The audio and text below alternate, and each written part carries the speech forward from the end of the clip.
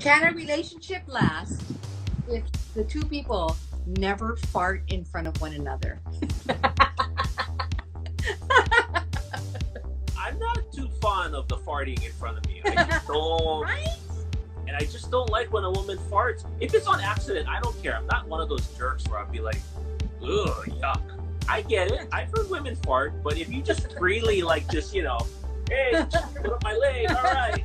No, Because some people no. are like that. Dutch oven each other in bed and like save the fart, and then like they get in bed and it's like they let the fart go, or like they have like the guy will come over and like fart in her face or whatever. I'm like, That's another level of being comfortable with your other half. That's a Yeah. really another level.